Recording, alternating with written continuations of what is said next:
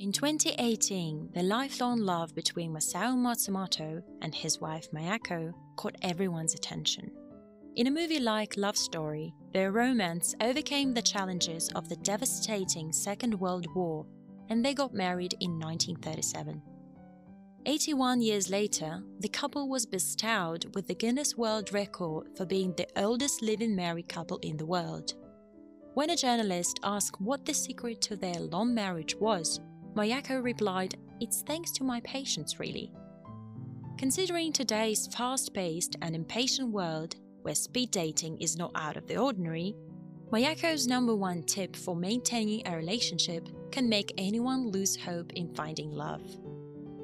Why modern relationships are so fragile. 1.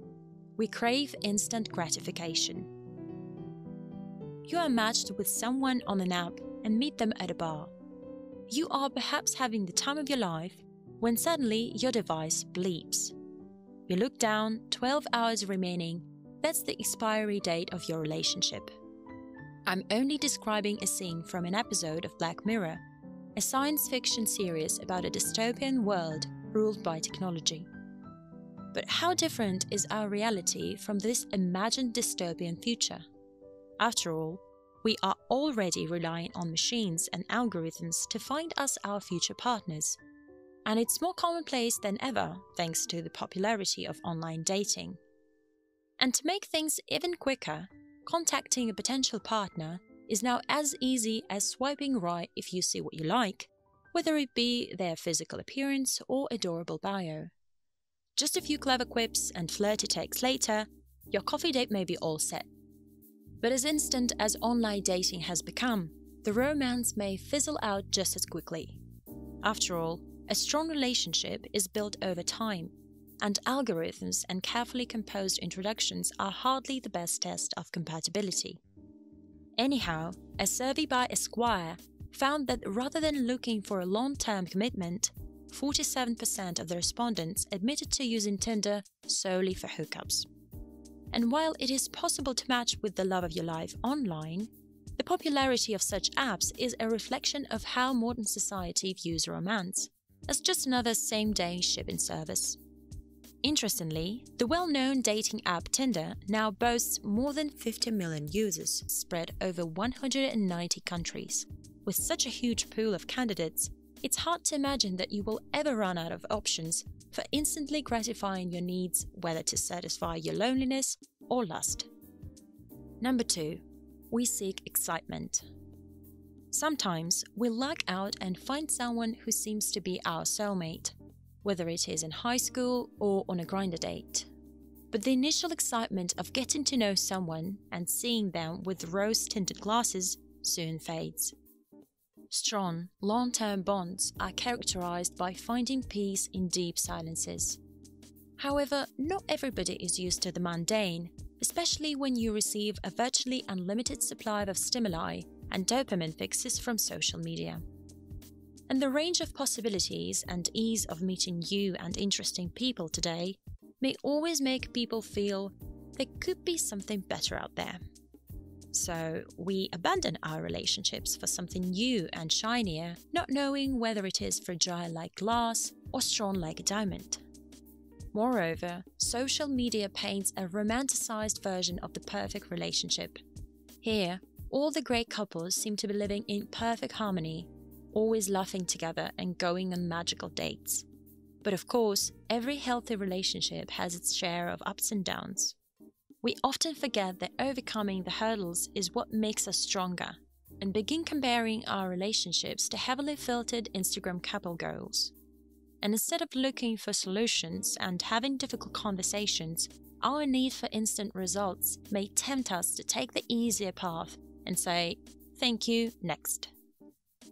3. We are too individualistic. Society is changing, and so is the model of the romantic couple. While romantic love was once understood as the bonding of two people to become a whole, the modern idea is that the two individuals, who are complete in themselves, are the sum parts of a whole. There can be many factors that have led to these changes, including the breaking of gender roles and acceptance of lifestyles other than one which involves a devoted mother, a working father, and their children. In fact, marriage itself has now taken a backseat, with marriage rates in the US at their lowest since the government started keeping records in 1867. Perhaps millennials have other priorities like getting a college degree or climbing up that corporate ladder. And it's okay to be too busy for love. With so many other milestones to achieve, romantic love may not be as important as other priorities. However, hyper-independence and self-reliance may make you more guarded once you meet someone. The practical, calculative, and self-preservation skills that help you survive in the tough outside world may be counteractive in a relationship. After all, healthy relationships need you to be vulnerable, trust, compromise, and love unconditionally. Number 4. Too little communication.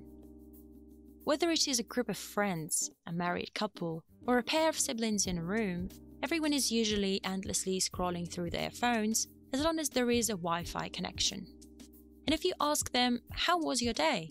you can expect a half-hearted "fine." Indeed, you may spend every day with the same person but not know who they are anymore. In between our list of other priorities and everyday chores, we are hardly ever free to spend some quality time with our loved ones. And even when you are free, you may be engrossed in work calls or locked up in a room playing video games. And if you really want quality time, watching movies on Netflix may be your favorite group activity. Ask yourself, when was the last time you sat on a front porch with your best friend and talked about life while eating ice cream? Number 5. Too much communication. Didn't I just say too little communication? However, the opposite is true too. Let's go back to Masao and Miyako, who were once the oldest living married couple in the world. Their love blossomed during a war, during which Masao was sent overseas as a soldier. Perhaps they sent each other longing love letters to keep the spark alive, waiting weeks or months to know each other's whereabouts, waiting years to be in each other's arms. Suppose your significant other is not reverting to your texts. In that case, you could be tempted to double text them, saying, "Masao and Miyako communicated and kept their relationship alive through a war by sending long letters, and you are too busy to send a text." So, while instant messaging and social media have made us closer to each other, they have also facilitated our possessive nature. In fact, a study by the Pew Research Center found that 27% of teenagers use social media to keep tabs on their partners. This kind of possessive love can also be attributed to lowered self-esteem, which is often linked with the rise of social media itself. Perhaps the anxiety of them finding another better option may drive you to spend too much time obsessing over who they are following, what they're posting. Or you may even end up confronting them by bombarding them with phone calls or texts all day. Coupled with our need for instant gratification, the anxiety when we don't instantly hear a ping on our phone after sending a message can often turn into clingy and needy behavior. Very possibly, the overwhelmed partner on the receiving end will start feeling suffocated and pull away. Sometimes your SO may chat with you all day on WhatsApp, then snap you, then FaceTime you, then send you a relatable relationship content on Instagram. In the end, there is nothing left to talk about when you meet each other, so you end up staring at your screens. So, as the saying goes, absence really does make the heart grow fonder. But we promise never to leave your side if you subscribe to our channel and stick around or bombard us with your love by hitting that like button.